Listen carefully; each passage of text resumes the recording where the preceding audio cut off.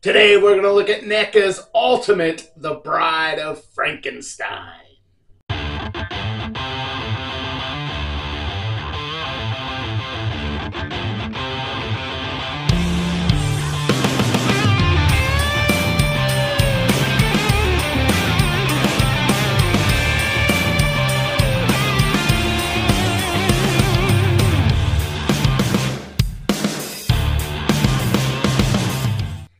Welcome back to the channel. Today we're going to look at another Universal Monsters NECA classic. This is The Bride of Frankenstein. Yes, based on the James Whale movie of the same name, The Bride of Frankenstein. Very good movie. Is it my favorite? No, but it is a lot of people's favorite, and I do appreciate it. It is really, really good. I would put it down towards the bottom of my Universal Monsters movie classics. That's just me. So this movie was released in 1935. So a whole, over 100 years after the book Frankenstein was written by Mary Shelley. Now, this is one of the reasons, and I know we gotta try to separate our movies from our books. I do realize that, but when your movies try not to separate from the book, but then they do separate, it just throws it off. So at the beginning of The Bride of Frankenstein, if you've never seen the classic movie, Elsa Lanchester is playing Mary Shelley, the author of Frankenstein, okay? That should, in my opinion, sway them to try to keep it as close to the novel as they could, but it goes off the rails, totally off the rails. So in my opinion, they should have never had the Mary Shelley scene in the movie. Should have never done it. And I did touch on this a little bit when we opened our Jada Toys Bride of Frankenstein. But I just wanted to get a little further into it. Now, again, don't get me wrong. I do like this movie. I do like it a lot. I don't think it's nearly as good as the Frankenstein, our 1931 original Frankenstein. I don't think it's even close. Now, the book, if you've never read it, I'm going to have some spoilers in here, but if you've never read the book, go do it. And if you don't read, get the Audible book. Get on whatever Spotify or whatever you find your books on, get it. Now, most of them are free. Now, Mary Shelley did not write The Bride of Frankenstein. She didn't do it. There was Frankenstein, and that was it. There wasn't a Frankenstein Part 2, anything. But there was mention of a mate for Frankenstein, for the monster Frankenstein, in the book. There was mention of it. Now, the spoiler here is that it never came to fruition. Now, Dr. Frankenstein, he did say that I will make you a mate, because Frankenstein got pretty smart. He's a monster, but years went by where he developed his brain. He could talk, and then he was able to get emotions. So he wanted a mate. Everybody's afraid of him. He's single. So he's kind of, in the beginning of the book, is a little bit of the protagonist. He's not so much as the antagonist. Actually, Dr. Victor Frankenstein, the doctor that created the monster, is kind of your antagonist. He's messing with life and death and the creation and God, and so he's kind of the antagonist, the bad guy, if you will, of this. And Frankenstein's monster is just kind of, he didn't want to come to life. He don't even like life. Now, this is the book, mind you. This is the book. Well, he meets the old blind man, and the blind man can't see his face, so he's not afraid of him like everybody else is. But Frankenstein in the book kills a lot of people. Kills a lot of them. Now, when he confronts Dr. Frankenstein later in the novel and says, I want a mate. I want you to create me another monster, somebody that I can live with and cope with and communicate with and be like me. Dr. Victor Frankenstein says, okay, I'll do it. So he goes home, he sleeps on it, and he's like, what am I doing? Why am I even thinking about this? This monster that I created has killed so many people. I'm not going to do it. I'm not going to create him a mate because I've already messed this world up. What am I doing? What am I thinking? I'm not going to do it. Well, all along, the monster Frankenstein told Dr. Victor Frankenstein, if you don't make me a mate, I will kill everybody that you love in your life. Everybody. So you better do it because I'll be watching. Well, he's watching Victor, and Victor decided, I'm not going to do it. I'm not going to make a Bride of Frankenstein.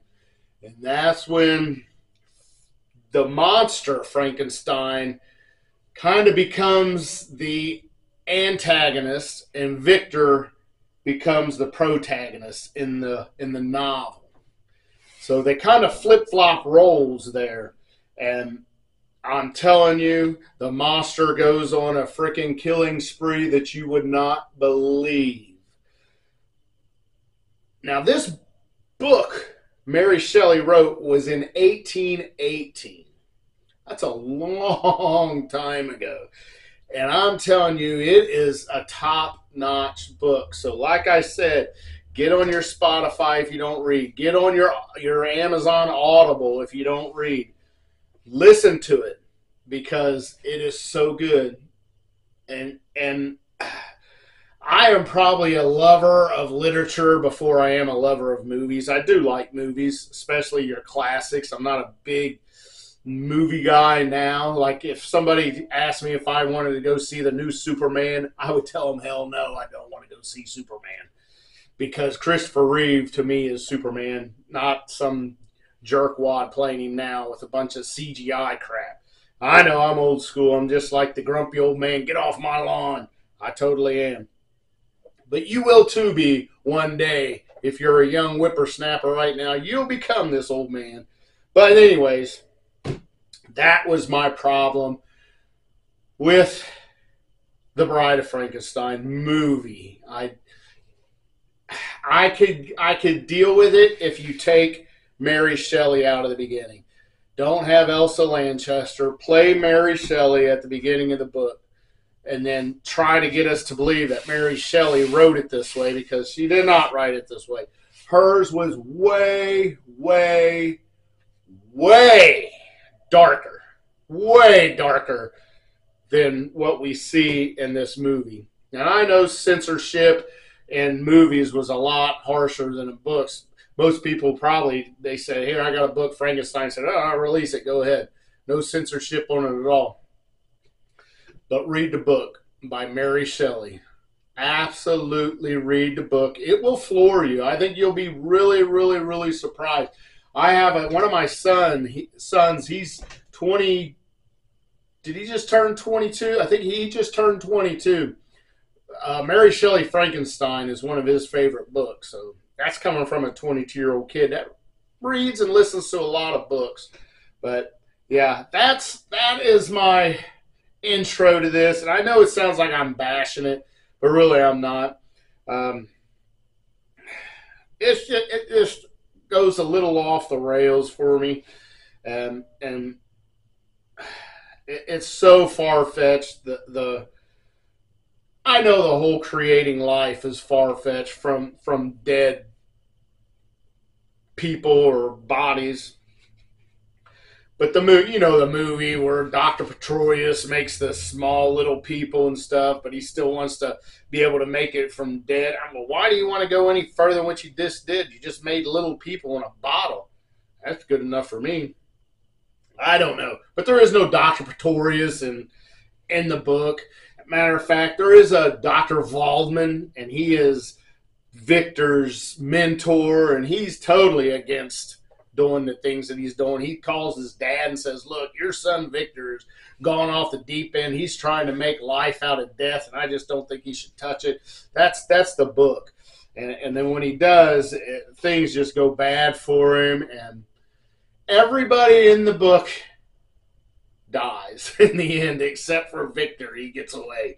He does get away, but he feels so bad. And like I said, he starts the book as kind of the antagonist, and by the end of the book, he is the protagonist because of all the fear and all the killing and all the death that he's responsible for, really. And once he figures out that he did wrong, he doesn't want to make this Bride of Frankenstein anymore for Frankenstein. And that's when the monster decides, look, you're not going to make her. I'm going to kill everybody that you hold dear to your life. And that, again, like I said, that's my reason. But anyways, let's check out The Bride of Frankenstein. And on this package, let me get my glasses. It says, more fearful than the monster himself, Carl Laemmle presents The Bride of Frankenstein, starring Karloff, Colin Clive, Valerie Hobson, Elsa Lanchester, Ernest Thieger, and E.E. Clive. Ultimate Bride of Frankenstein. So, I mean, this is a very, very good action figure, and I have opened this. I have indeed opened this. I want to let you know that. I had it displayed last Halloween, but I did not open this one because this is my mint on card. This is the one I opened. So I'm going to set this aside so I don't accidentally open it. And we are going to open this one right here. And I did open this at the bottom. So I'm going to get a knife out here. Pop that out. If you do that, you can save your little tags here so you don't rip these tabs off of your box. If you keep all your boxing, if you don't worry about it. There she is, and we will pull out her backdrop, see what it looks like. That's it, empty box there. And here is her backdrop, and this kind of looks like a old creepy laboratory. Not that bad, looks pretty good actually. I kind of like it. Got a skull back there, a step, a lot of concrete, and some jars and a beaker. So not bad. And here she is, Elsa Lanchester, aka the Bride of Frankenstein, in her plastic coffin. All right, let's see. Now, we do have this big whole cover here that we got to pull off.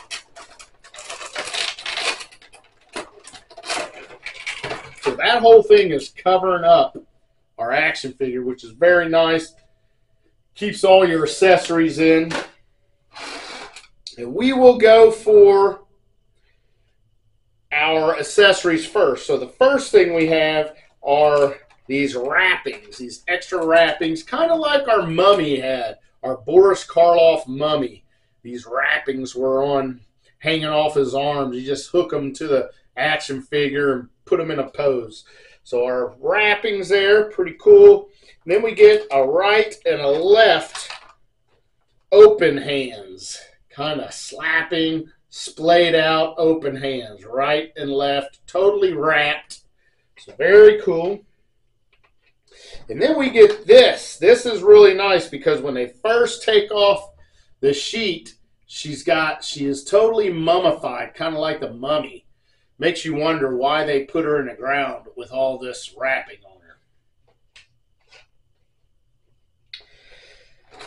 And then our next accessory is an extra head, and it is the wrapped up head. So this will actually just pop right on there. So you have a mummified looking head. So that's what that is. We'll get into that in a little bit. And our next head is her screaming head. Now, this is what she looks like in the movie when she sees the monster. She don't like him neither. Another spoiler there. They create this bride, and Frankenstein thinks, oh, she's going to love me. It's going to be nothing but gumdrops and rainbows. Not so. She don't even like the looks of Frankenstein. And then that's it on accessories. So we will pull out Elsa Lanchester as the Bride of Frankenstein, and the bride has been resurrected. Yes, sir, there she is. That's it. All we've got is our silicone packet. We'll set that to the side, and we also have this little piece of plastic. Set that to the side. Now let's check out articulation first. She doesn't look up really hardly at all. She does. She looks down pretty good. She's got left, right, pretty good head movement other than up. Unfortunately, these figures don't look up too good. We have shoulders all the way around.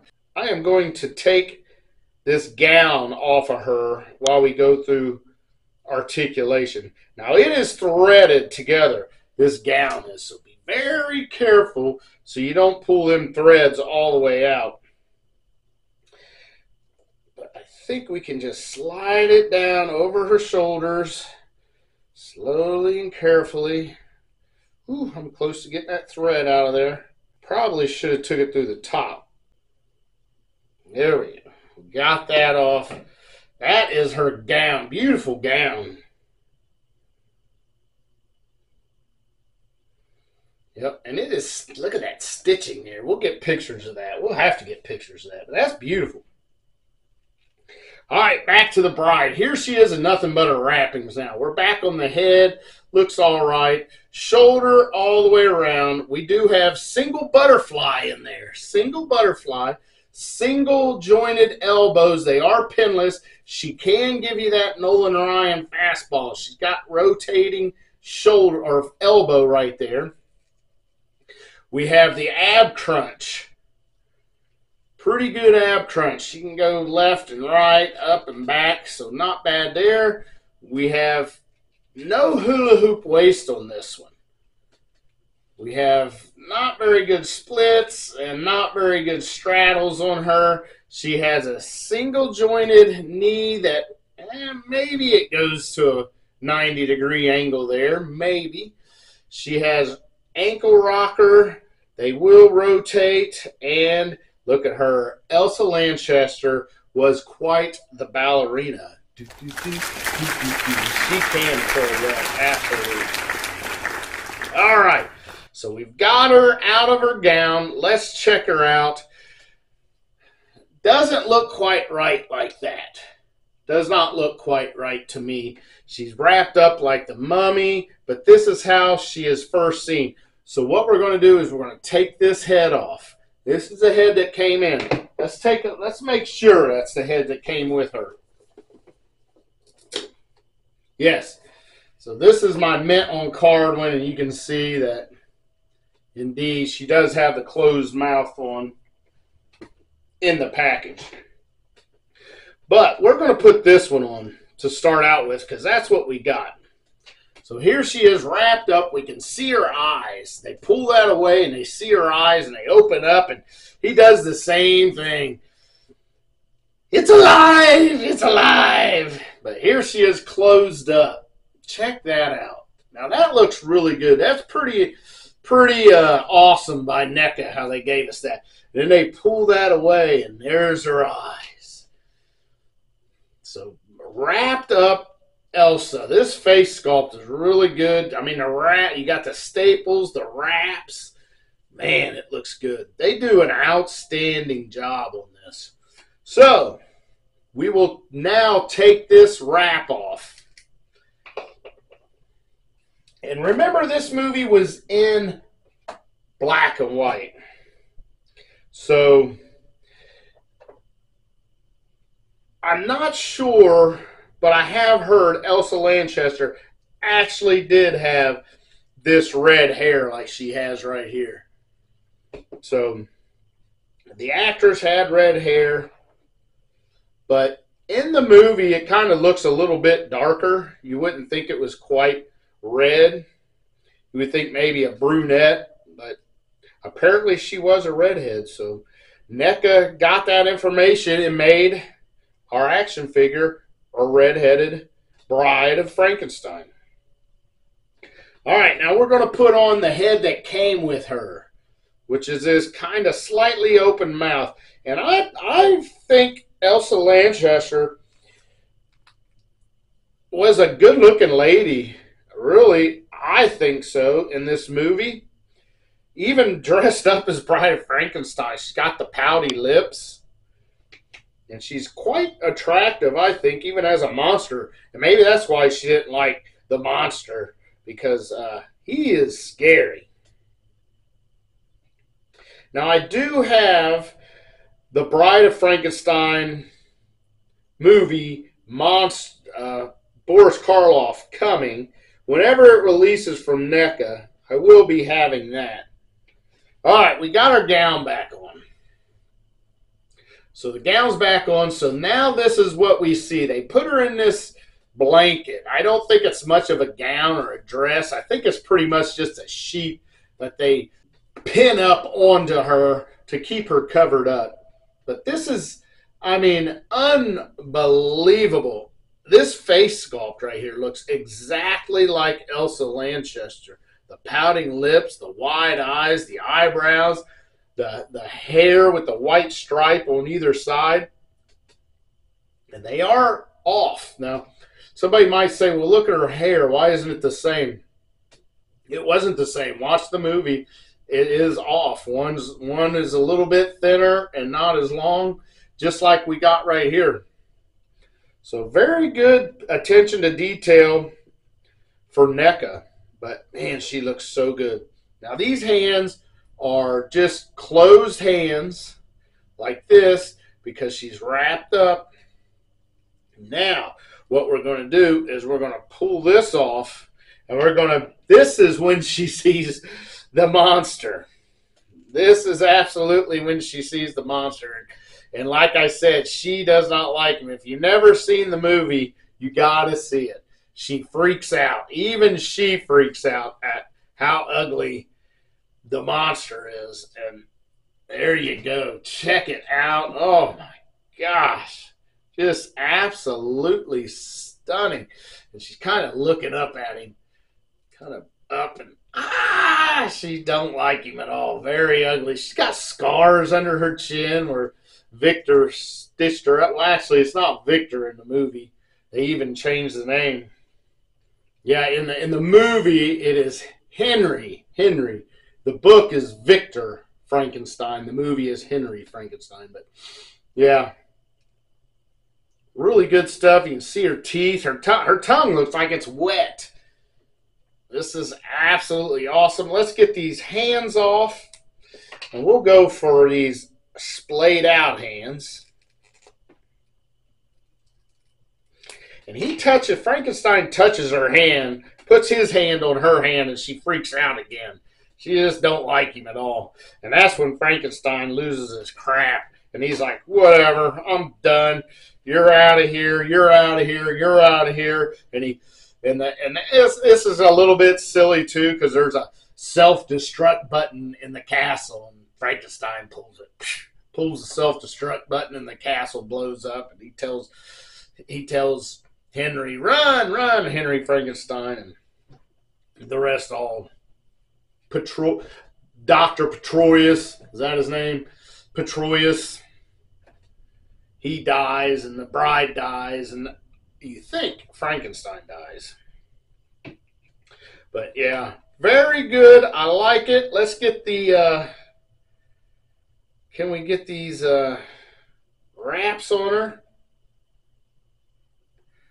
There we go. There's one, and we'll get the other one on her. Boy, I'm as blind as a bat.